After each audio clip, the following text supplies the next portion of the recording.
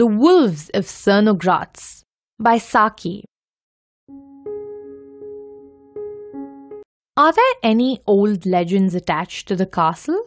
Asked Conrad of his sister. Baroness Grubel shrugged. There is a story that when anyone dies in the castle, all the dogs and the wolves howl. Anyhow, it isn't true.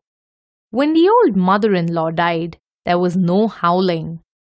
It is not when anyone dies in the castle that the howling is heard, said Amelie, the grey old governess, sitting silent and prim.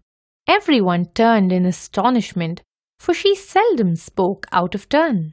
It is when one of the Cernogratz family dies here that the wolves and the dogs howl, just before the death hour.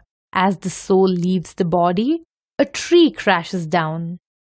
But for a stranger dying here, no wolf would howl and no tree would fall.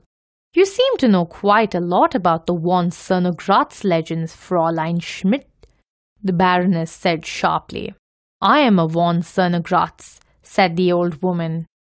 When we became poor, I took another name. I little thought when I took service with you that I should one day come to my old family castle.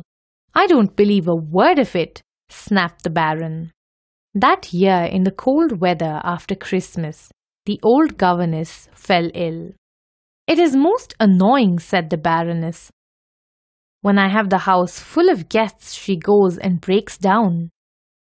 Suddenly, an outburst of angry barking was heard, followed by a long-drawn whining howl.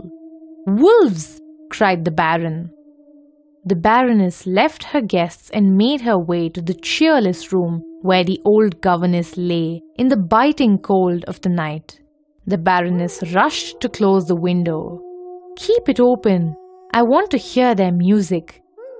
They have come from far and wide to sing the death music of my family, said the old woman in a voice that, for all its weakness, carried an air of command.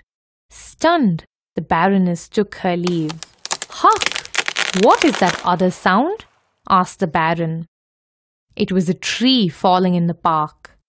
There was a moment of constrained silence. Later, the notice in the newspapers read, on December 29th, died Amelie von Cernogratz, for many years the valued friend of Baron and Baroness Grubel.